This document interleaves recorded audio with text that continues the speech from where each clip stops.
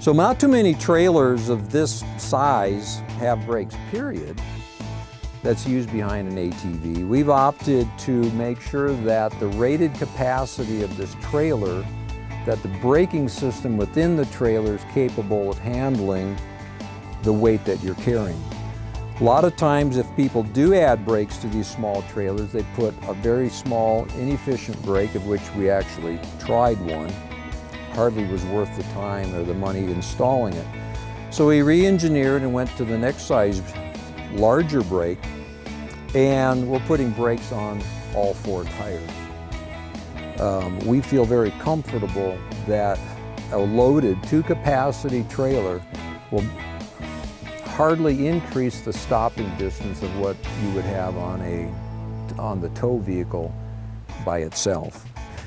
And frankly, we can carry, put 3,000, 4,000 pounds in it and apply the trailer brakes only and stop the whole rig very quickly.